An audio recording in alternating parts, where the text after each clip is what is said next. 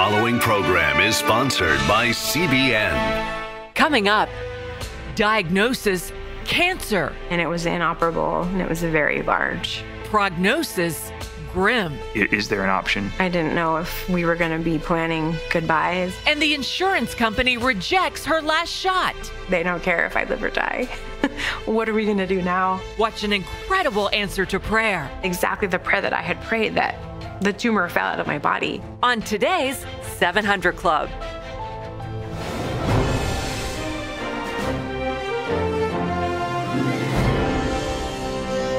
Well, welcome to the 700 Club. 100 meters. That's as far as people are now allowed to venture from inside their homes in the nation of Israel. It's a drastic measure in the two-front war that Israel's prime minister is facing, the global pandemic and political crisis. Chris Mitchell reports from Jerusalem. In the war against the coronavirus, checkpoints are becoming part of life for Israelis. We want people to stay at home. We don't want people to go out unless absolutely necessary. And therefore, based on the new laws and orders, people will only be allowed to leave their houses until 100 meters. The new regulations forbid employees from coming to work with a temperature more than 38 degrees Celsius or 100 degrees Fahrenheit. All non-essential shopping and trips to public parks and playgrounds. Now I'm going home, and I'm not intended to coming out till the government say it will be okay. Police also closed Jerusalem's iconic open-air market, Mahane Yehuda, and Muslim authorities have closed the Temple Mount indefinitely. Trips are allowed to the grocery store, the doctors, and pharmacies. Prime Minister Netanyahu invoked the book of Deuteronomy, chapter 4, and pleaded with Israelis to obey. I say this as clearly as possible. You must stay home. Stay home. Stay alive. The danger lurks for everyone. Take good heed unto yourselves.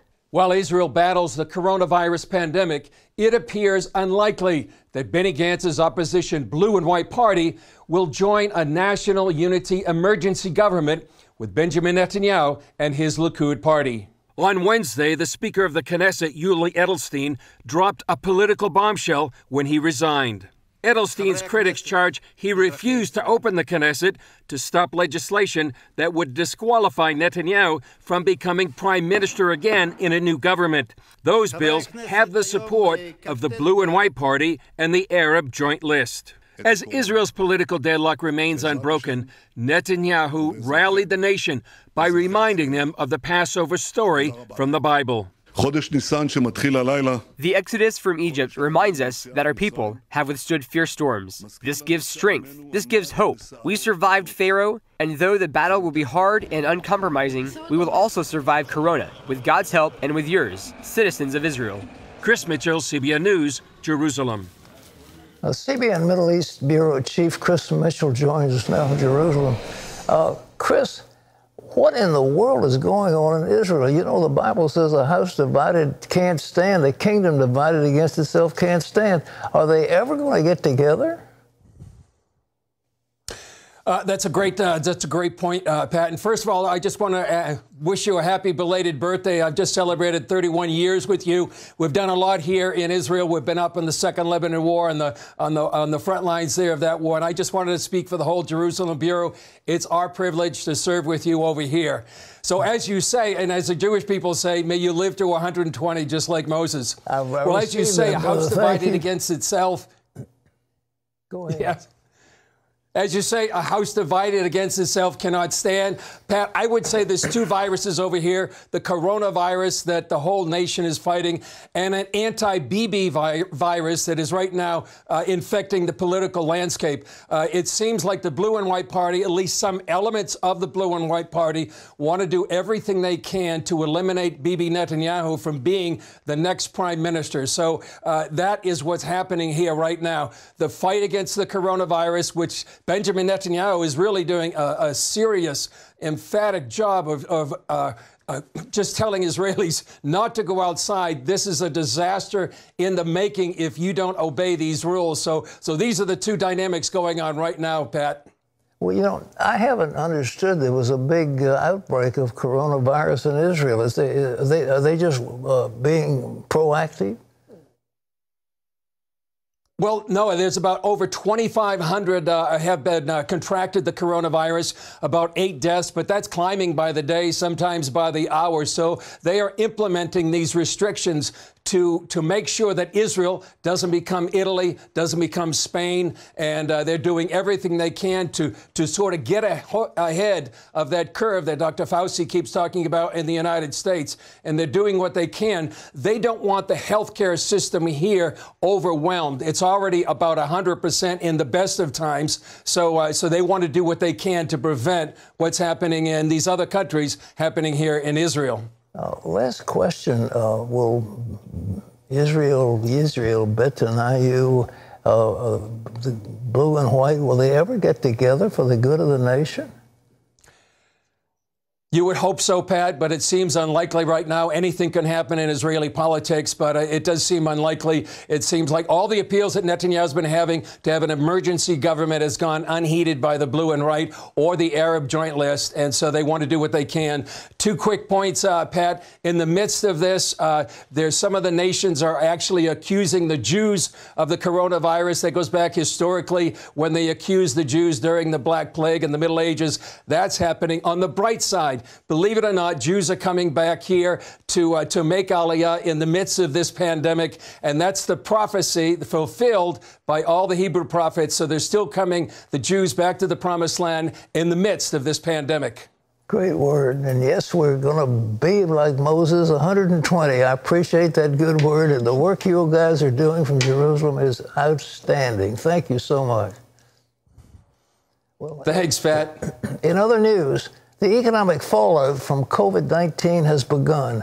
3.3 million people are applying for unemployment. 3.3 million. Ephraim Graham has more. Pat, that is a record high number of unemployment applications. Many fears it's just the beginning, but there's promise of relief. Congress is on track to pass a $2.2 trillion aid package, not just for corporations. It includes small businesses and families as well. Heather Sell shows us when the checks are expected to arrive. Late Wednesday, the Senate passed the $2 trillion relief bill aimed at helping both families and businesses recover from the pandemic. On this vote, the yeas are 96, the nays are 0. The 60-vote threshold having been achieved, the bill is passed. The president tweeting, "Congratulations, America." The bill now goes to the House, which is expected to vote on it Friday. The relief package would have the government sending direct aid to individuals. People earning $75,000 or less would receive a $1,200 check plus $500 per child. At a daily coronavirus task force briefing, CBN White House correspondent Ben Kennedy asked the president how soon the relief might come. We are hearing you are pushing for April 6th to have direct payments issued to taxpayers. Is that the target date? I think that's again, I would say our expectation is within 3 weeks we will have direct payments out where we have depository information. And we're looking to get a lot more information, and we have procedures to do that. So 3 weeks for that, and I would say the end of next week, we want all the banks to be able to originate loans same day. The president says he would like to reopen the country by April 12th, Easter. But his medical experts say that may or may not work. You've got to understand that you don't make the timeline. The virus makes the timeline. U.S. deaths from the virus have now topped 1,000. With the number of cases doubling every 3 days, there's still enormous concern about having enough hospital beds. An estimated 5% of the sick need ICU beds. It feels like you're getting beat up all the time. And then the coughing becomes pretty violent, just exasperates the pain that you feel in your body. 1 month after Mardi Gras, Louisiana has the 3rd highest rate per capita in the U.S. New York is still the biggest coronavirus hotspot, and the state is scrambling to get enough ventilators to handle a surge in patients. But the governor says he's encouraged that the rate of hospitalization in the city is slowing slightly. This is a very good sign and a positive sign. Again, I'm not 100% sure it holds. Still, FEMA expects the state's 1,800 intensive care units will be full by Friday. Heather Sells, CBN News. As coronavirus cases surge and the death toll passes 1,000, Americans are paying close attention to updates from the president's task force. Response coordinator Dr. Deborah Birx has become a trusted presidential advisor. CBN's Jenna Browder talked to her about navigating the response to this pandemic. Dr. Deborah Birx is the response coordinator for the U.S. Coronavirus Task Force, and this is not the Army colonel's first pandemic. The U.S. Global AIDS coordinator for 65 countries since 2014. Birx says the spread of COVID-19 in the U.S. depends on how Americans act in the next few days. The next 5 to 6 days is absolutely critical. Warning the clock is ticking, Dr. Birx is hopeful Americans will heed the White House recommendations of 15 days to slow the spread. It is absolutely critical that Americans continue to follow the federal government's guidelines, so important, about social distancing, non-essential travel, and hand washing. Now a familiar face in the must-see White House briefings, Birx put her own adherence to those guidelines on display this week. You'll notice I was not here over the weekend. I think this is the part that we really need to take personal responsibility for. Saturday, I had a little low-grade fever. Uh-oh. So, actually, probably a GI thing. But you know, I'm meticulous. I'm a physician. I looked it up. I ended up piggy banking. I'm from Walter Reed, so I got a test late Saturday night, and I'm negative. I stayed home another day just to... Thank you for saying that. Yeah, just to make sure. That's how we protect one another. Birx says the president's reaction to the virus behind the camera is substantially less tongue-in-cheek. He's been so attentive to the scientific literature and the details and the data. And I think his ability to analyze and integrate data that comes out of his long history in business has really been a real benefit during these discussions about medical issues. That attention to data may be what led the president to drop an Easter bombshell when he expressed hope about getting the U.S. economy back up and running. What do you say about Easter services? Is that too soon? The United States is a big country, and community by community is different, county by county is different. And so we are now looking at all of the information that comes in from testing sites, whether they're hospitals or drive-thrus, at the community level. And this will give us some real insight into where there is really almost no COVID virus, and those communities can really work on containment. What do I mean by that? When you find someone that's positive, you put them in quarantine, you contact trace. There are still counties that can do that. Reopening shuttered businesses in large metro areas like New York carries a different risk than more rural states. These decisions will need to be highly tailored in a granular and laser-focused way to ensure we continue to protect those that we know have the most serious illness. Birx, who has worked on the front lines of the AIDS epidemic, serving at Walter Reed and the CDC, says that stopping the spread begins at the community level. The faith community is very active within their local communities. Dr. Birx, what's your direct message to them during this pandemic? The faith community has a really critical role to play in community after community, both giving out accurate information and important information, but also ensuring that everyone in the household feels part and engaged in their community, even though they're in their homes themselves. Dr. Birx has seen, quote, unbelievable acts of kindness in her career and hopes this pandemic will change the way we greet each other, using words that show we care from at least 6 feet away. In Washington, Jenna Browder, CBN News. She leads by example. Pat? Joining us now is psychiatrist Daniel Amen. He helped develop the Daniel Plan, a program to get the world healthy through churches.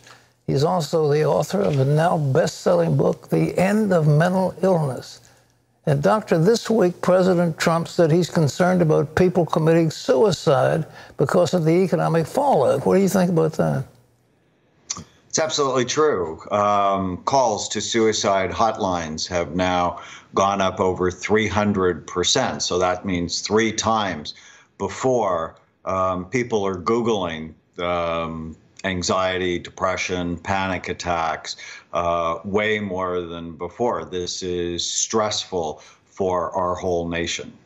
You know, I was watching the ABC News last night, and I tell you, if a program was calculated to put fear in the hearts of people, they succeeded beautifully. They had all these young, strong people dying. Is the mental health, have we reached a crisis level, do you think?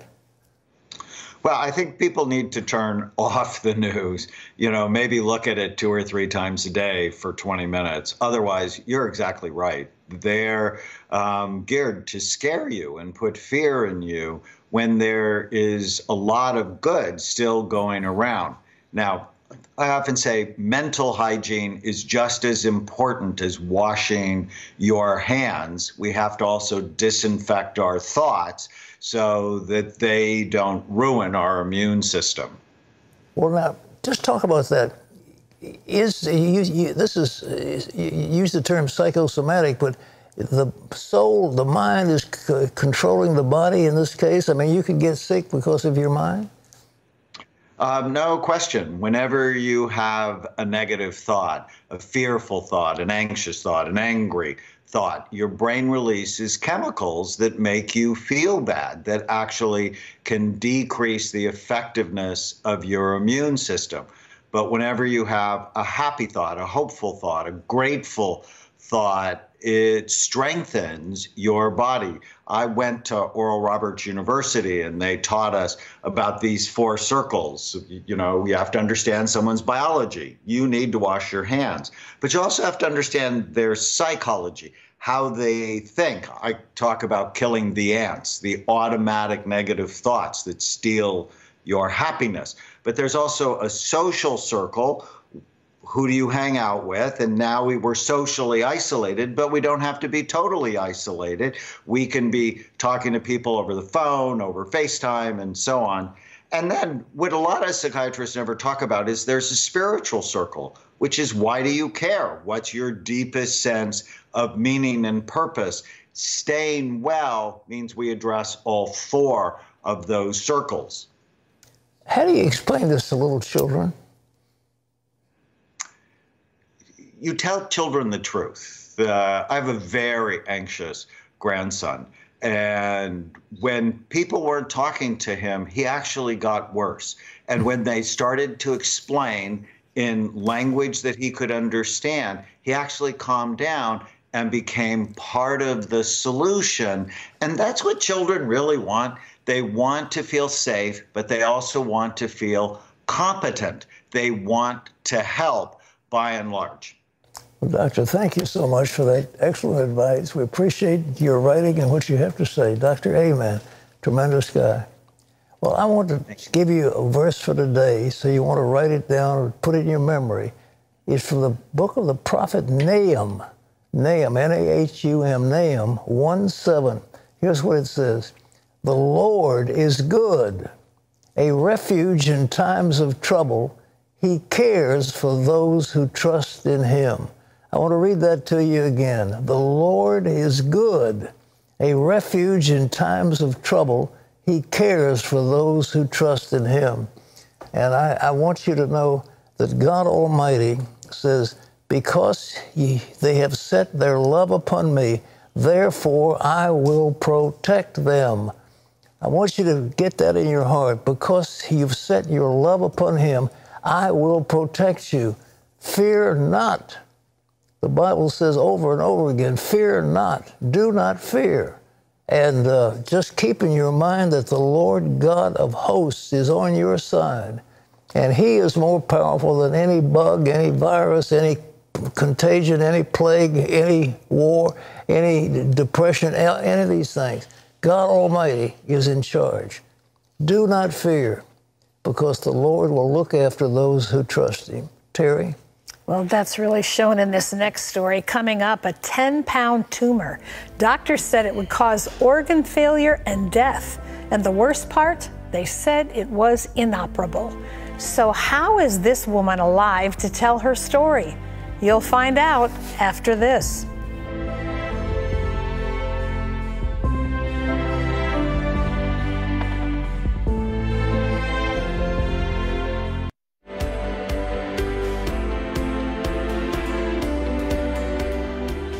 A 10-pound tumor wrapped around her kidney, and the prognosis, organ failure leading to death. That's what worship leader Rebecca Bishel was facing as a young wife and mother. Still, Rebecca was believing for a miracle. What exactly did she pray, and how did she receive a precise answer to that prayer? Take a look. The surgeon came out and laid the news on us that it was a cancer wrapped around my kidney, and it was inoperable, and it was very large. As worship leaders in Phoenix, Arizona, Rebecca and Brad Bishel know to trust God in all things. But when Rebecca was diagnosed with an inoperable tumor, their faith was put to the test. Inoperable is not a word you want to hear. I think it kind of immediately means chemo, radiation, if there's anything at all as an option, or is there an option?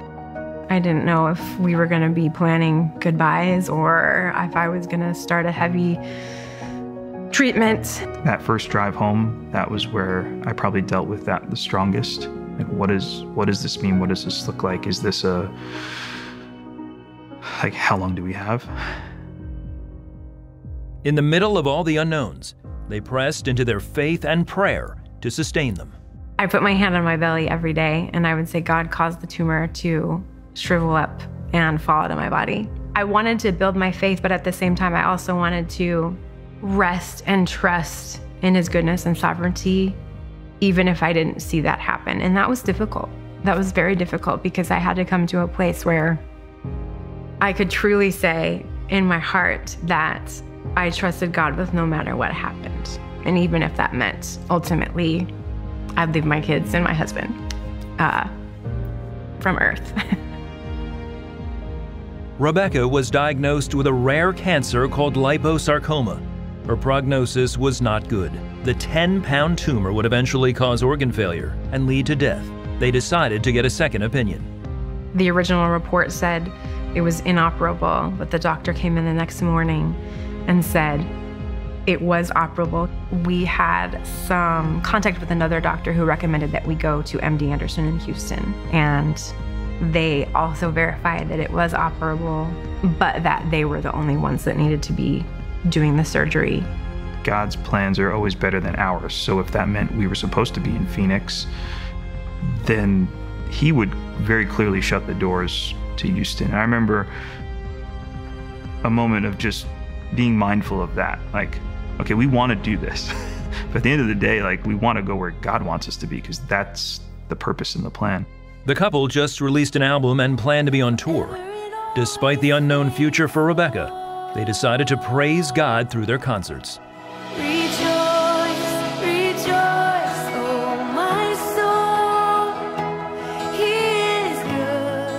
We would be in a concert with a congregation of people, watching people worship with us and knowing that they had stories way worse than mine. But yet there they stood and they were choosing to lift their hands and lift their voices and sing about the goodness and love of God. And that was so encouraging to me. Like, they were leading me in worship. In the middle of this chaos, we got to be with some of our amazing church families across the country, singing and worshiping. Now these songs were just massively impacting our hearts, and we're looking at these lyrics in a whole new way and declaring these truths that we needed more than anything else.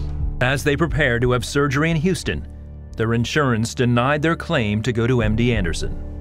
I was really scared. I was really afraid because I just felt like my insurance company they don't care.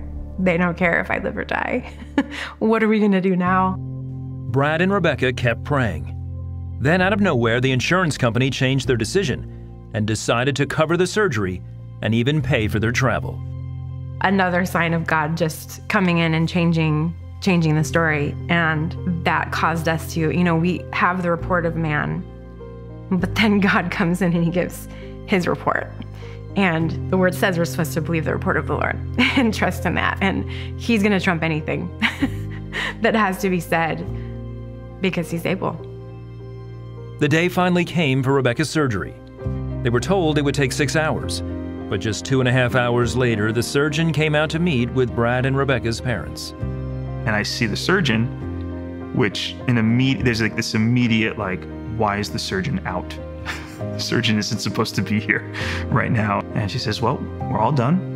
We got her on the table, we opened her up, and the tumor practically fell out of her body. When they came in and said that the tumor practically fell out of my body, I was just like, oh, that was a miracle from my heart. Just that I needed to know.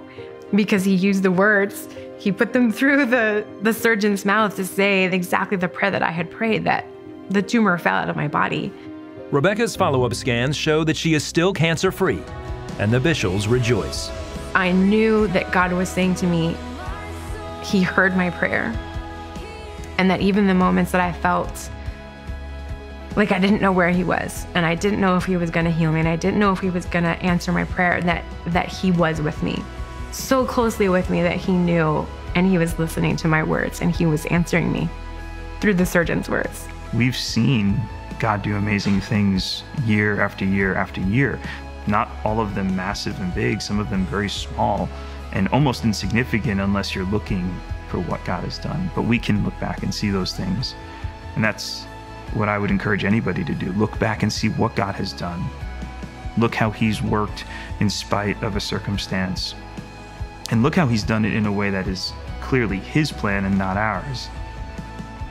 And then be able to trust that the situation you're walking through now, he can handle. You know, one of the great reasons to look back and remember the things that God has done is because it strengthens your faith for today. That's what we want this story that you just watched to do, to strengthen your faith before we all pray together for what God will do in your own life. We've got some amazing reports here before us. Pat, this is Janet. She's from Eastland, Texas. A year ago, she was diagnosed with arthritis in her hip. She suffered immensely and tried to make the best of it. One day, while watching this program, she heard you declare healing for, quote, somebody who has arthritis in their leg. So by faith, Janet put her hand on a large knot, and she felt burning from her hip all the way down to her ankle. Since praying with Pat, the knot and the arthritis are gone. She can walk more and sit in a chair without pain. On her next visit, the doctor said, there is no more arthritis in your leg. I tell you, that's a miracle. That is a miracle. Arthritis just didn't go away unless God did. That's right. All right. Bruce, who lives in Clayton, North Carolina, was in bad shape. His left leg was in extreme pain to the point where he could no longer walk. Bruce watched the 700 Club, and Terry said, touch your left leg, and affirmed that God was healing at that moment. Bruce touched his leg and was completely healed. Folks, we have these reports coming in all the time because God Almighty is able. Look, if he could create you. Now listen, there's some people who say, well, I really don't believe in healing. Well, do you believe in salvation? Yeah, I believe in salvation. And what do you think is going to happen in salvation? Well, my dead body, which has been put in the grave, is going to come back together, and God's going to give it a brand new body. Oh, you believe that? Yeah, but you don't believe that God can fix your broken leg. Yeah, that's right. God can do anything. If we believe him for the great thing, he's going to resurrect us in the day of his coming. We certainly can believe him now for healing. Now, what have you got? Is it cancer? Is it scoliosis? Is it arthritis? Is it blood disease? Is it something else? We're going to pray and we're going to believe God for you. Now, this is the day of miracles, right this day. Now, Terry and I are going to join hands together despite all these restrictions, and we're going to believe God. Father, in Jesus' name. God's doing a miracle for Lucia. And it's a miracle taking place. You've got an infection in your blood, and God is cleansing that infection. The virus or whatever it is in your body is going away right now, and you are completely healed. Terry? There's someone, you're a young person, I'm not sure of your age, but you've had a head injury, and because of that, you wear this kind of helmet. Maybe you've even had surgery, and it's protecting that part of your cranium or something, but God's healing that condition for you. Whatever the issue is, no matter how long, how deep you've had it, it is gone in Jesus' name. There's somebody, you've had a problem in your brain. There's some fluid or something in those brain tissues that's not what it's supposed to be. and maybe it's encephalitis or something. I don't know what it is, but whatever it is in your brain. Touch your hand over your forehead in the name of Jesus. Be made whole. Touch. And there's someone else. You have a problem where your spinal cord is connecting with your brainstem, and all of the electronic and electrical signals that are supposed to go through there aren't connecting. But right now, all that scar tissue, all that arthritis, it's gone in Jesus' name. You'll not need surgery, nor will you have that ongoing pain in Jesus' name. I think it's Donna you've got a blockage in your intestines, and God is opening that blockage right as we speak. You've been concerned about it. It's not cancer, but the Lord is setting you free in Jesus' name. Now, Lord, all over this audience, people are fearful. We rebuke fear. A perfect love casts out fear, for fear has torment. We do not receive fear. We do not receive the word of the coronavirus epidemic. We do not receive the terror that walks at night and walks in the noonday. We will not receive it. And Lord, at this moment, we ask for a clear mind, free of worry, that people will praise God Almighty. And we praise you, Lord, for all of your goodness. And thank you for your answers. Thank you for protecting your people. Thank you for sending a watch over us. And in your word, you will protect your people. In Jesus' name, amen. Amen. And amen. Give us a call, please, if you've heard something. If the Lord has touched you, you have an answer to prayer. We love to have these and love to share them. Okay?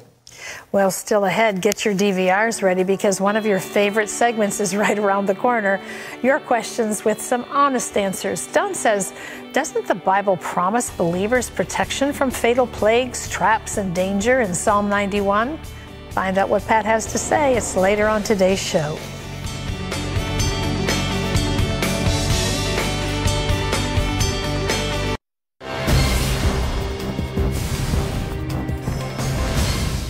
And welcome back to the 700 Club for this CBN News Break. America's largest Protestant denomination is canceling its annual gathering. The Southern Baptist Convention is not meeting for the first time in 75 years. The SBC posted on its website, "We are calling on all Southern Baptists to pray for an end to this global pandemic. This is not a time for Southern Baptists to shrink back. This is not the time to retreat. This is a time for us to advance the gospel of Jesus Christ to every person in every town, every city, every state, and every nation." The event was scheduled for June 9th and 10th in Orlando. Francis Chan is encouraging the church to view the coronavirus pandemic as one of the greatest opportunities to reach the lost. He shared an inspiring video message on his YouTube channel. This is one of our greatest opportunities for reaching out to a lost world and showing them that we haven't lost our love, joy, and peace. Even at this moment, the enemy can't take that away from us.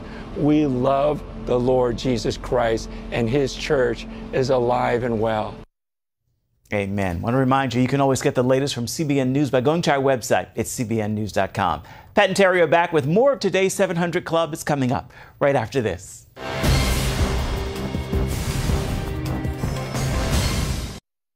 Well, I'm happy to tell you that you can download the CBN Family app and activate your streaming link when you order I Am Patrick on DVD for your gift of $15 or more. Watch I Am Patrick anywhere, anytime on your television or favorite devices with the CBN Family app.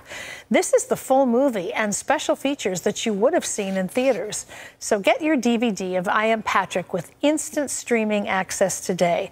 Just call 1-800-700-7000 or visit cbn.com. You can also text Patrick to 71777 to order your DVD. Nice to know that's available. You get a full movie. I mean, that's a pretty good deal.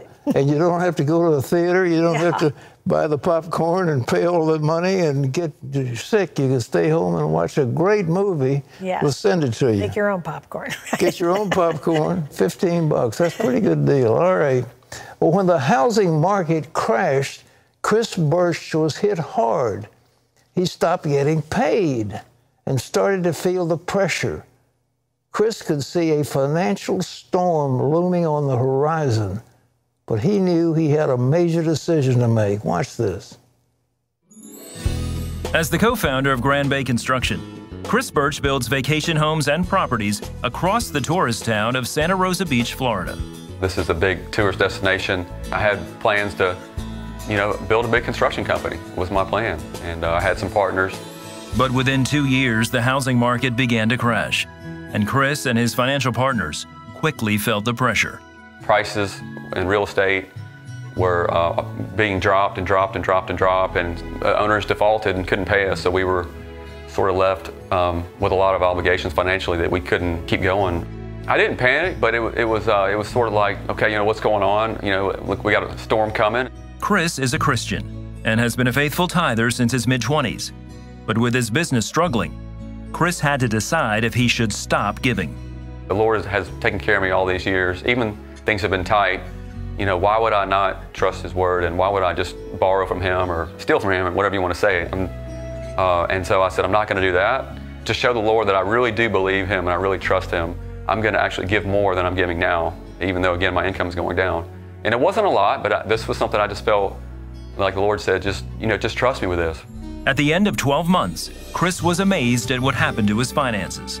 I had paid off my graduate school loans, which was pretty amazing. And I had saved more money in that 1 year than I had in the previous 5 years combined. Again, God's economy just doesn't work the way ours does. There's no way I can explain that, besides Him just saying, you trusted in me and I'm going to provide for you. His construction business survived the recession. In the years since, Chris has seen even more incredible growth. So from those days when we first got started, I don't know the exact numbers, but I would say we're probably close to almost 10 times in volume sales of what we were doing back then.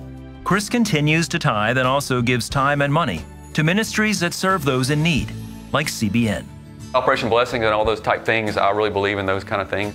I'm trying to do that as well, but I love being part of a bigger organization that's doing those things and is changing the world and bringing light to the darkness. He's increased the business, and in turn, we take a portion of our business and we turn that back into the kingdom, whether it's buying Bibles or we've got mission projects all over the world where we're helping spread the gospel.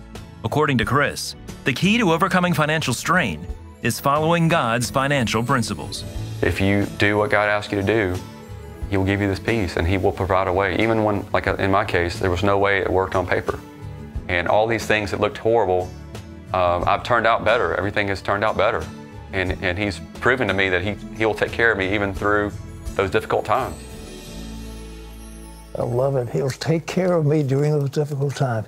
The thing of it is, when God's doing it, you're not even aware where it's coming from. But Chris wasn't aware, but it was coming anyhow. And before long, his business is 10 times what it was before. He believed God, and God took it from there. Now, folks, if you want to participate in what we're doing around the world, you can be a partner. You can help the poor, the needy, the suffering. You can get the gospel to the four corners of the earth. And what does it take to join the 700 Club? It's just $20 a month, 65 cents a day. Not a whole lot, but that's what will start. Then in Chris's case, he kept going up, up, up, up, up, despite what was going on. And God says, I'm not limited by the business cycle. I'm not limited by the troubles in the stock market. I'm not limited by the slowdown in the construction business. I'm not limited to these things. I am God Almighty. The gold is mine, the silver is mine, and the cattle on 1,000 hills. He's in charge of everything. It's all His. And what you need to do is trust Him and move. Now, for those who join the 700 Club at $20 a month, I want to give you a little book that I wrote recently called The 10 Laws of Success. And it tells about how to have successful family, finances, and how to win in all these things. I'll give you this book free, and it's available for you. It's a pretty little book here, and we'll give this to you. And in addition, they want to give you a couple chapters of my new book called I Walk with the Living God. It's too big for me to give you the whole thing, but I'll give you 2 chapters of it. And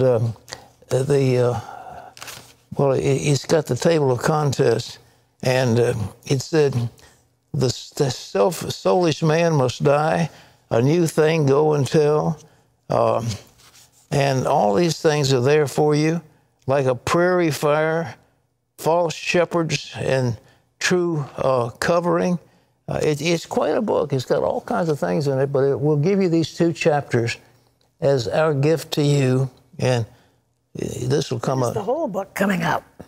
May, the first week of May. Oh, wonderful. Finally. I've been waiting. But anyhow, we'll give you this to let you know what's out there. Then you can make your decisions about that. But pick up the phone, call in, 1-800-700-7000. Okay? Thank you. Well, up next, time for your questions, excuse me, and some honest answers. Kavan asks, it's too late for those who are unable to let go of bitterness to be with Jesus, or is it too late? Hang on, Kavan. Pat's going to answer that for you. It's coming up.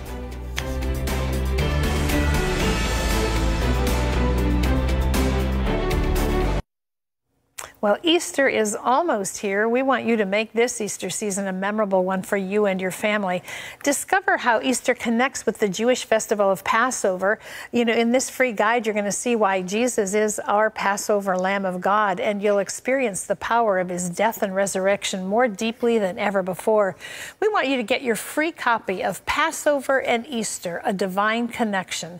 To do that, call this toll-free number, 1-800-700-7000, or you can visit cbn.com/Passover and Easter. And, you know, we hear so much talk about the blood on the doorposts. We want you to understand all of what the Bible has to say about that. So call us. We'll get it out to you right away. Okay. Time for some questions. You ready? Let's go for them. All right. Okay, Pat, the first one comes from Don, who says, doesn't the Bible promise believers protection from fatal plagues, traps, and danger in Psalm 91?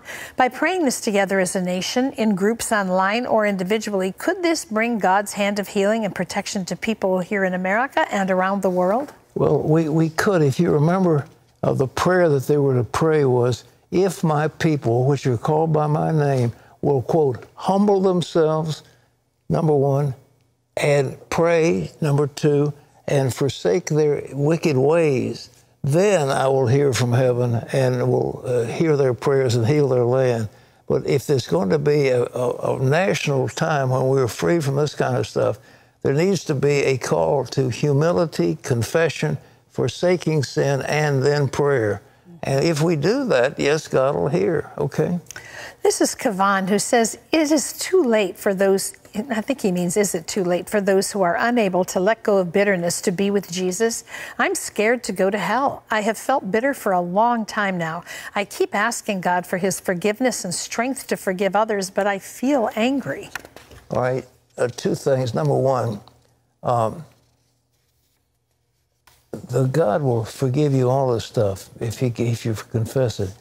But look, how do you get, you're mad at somebody, you're bitter, and they did you in, I mean, they really took you, and they have humiliated you, they've put you down, you were in school and they embarrassed you, your siblings have turned against you, I mean, the whole list of things. But here's the deal, if you want to get free from bitterness, you don't sit around saying, I want to get rid of bitterness, because all that does is magnify the bitterness. What you start doing is saying, God, I want you to bless those people that hurt me. I want to bless my enemies. I want to bless those that did this terrible thing to you. God, bless them. So all of a sudden, you're asking God to look after those people. Instead of focusing in on that bitterness, you're focusing on blessing to the others. And as you give forth that blessing, you are set free. That's what you want to do, all right?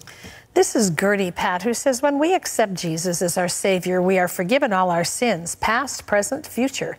So if or when I sin now, do I ask him to cleanse me of it through his blood, or do I just admit I did wrong and repent of it? I'm hearing different things, and I'm a little confused. Well, look, if you read, I think it's the little letter of 3 John, if we walk in the light, as he is in the light, we have fellowship with one another, and the blood of Jesus Christ continually cleanses us from all sin.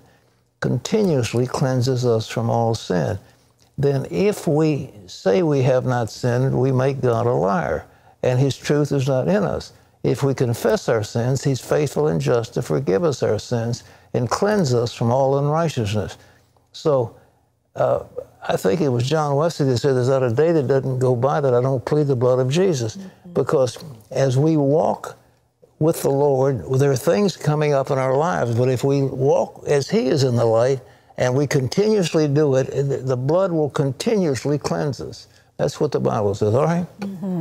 This is Wendy who says, hello, Pat. I'm from Alaska, and I recently started watching the 700 Club. I'd like to start tithing, but only my husband is working right now.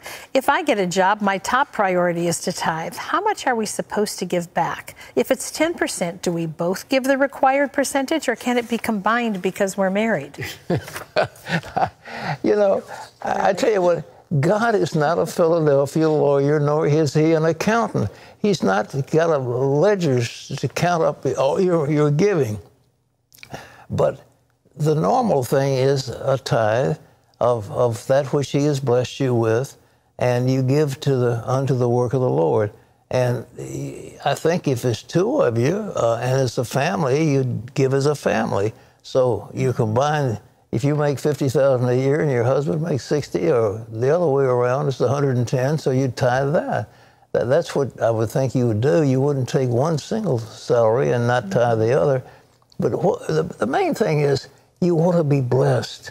And God says, prove me with your tithes and offerings. I want to open the windows of heaven and pour you such a blessing you can't contain it. So the idea is, how many opportunities do I have to give so that God will pour out a blessing on me? All right? Okay, this is Dolores who says, when you have so many health problems and you pray for healing and others are praying for you and you never get an answer, are you doing something wrong? It's entirely possible. Look at your heart. If I regard iniquity in my heart, the Lord won't hear me. If I have bitterness, the Bible says, when you stand praying, if you have aught against any, forgive, that your heavenly Father may forgive you. If you want to be in a position of being born again, of being access to the throne of God, you have to let go of bitterness. So you may have a resentment against your parents. You may have a resentment against your spouse. Who knows what's in your heart? But get rid of that. When you stand praying, if you have aught against any, forgive. That's the answer. All right, last thing. Dave wants to know where in Scripture it says men shouldn't wear jewelry. He says, I wear a wedding band and one other ring and a bracelet. I'm not allowed to wear them if preaching or teaching at the church I attend. Is this scriptural? And if so, where can I find it? If you can find it, you're better than I am. I don't know where it is. That's important. But I tell you, some of these churches set up artificial barriers. You know, I think what God's looking for is our heart. You know, those that worship God must worship him in spirit and truth. God is a spirit. He isn't interested in your jewels and that kind of stuff. It's what's in your heart. Are you wearing that stuff to show off? I've got a super gold Rolex that costs 20 grand. I mean, is that what you're wearing it for? You're wearing a wedding ring because you show you're married? That's okay. Well, today's prayer minute from Psalm 91 was, long life I will satisfy him and show him my salvation.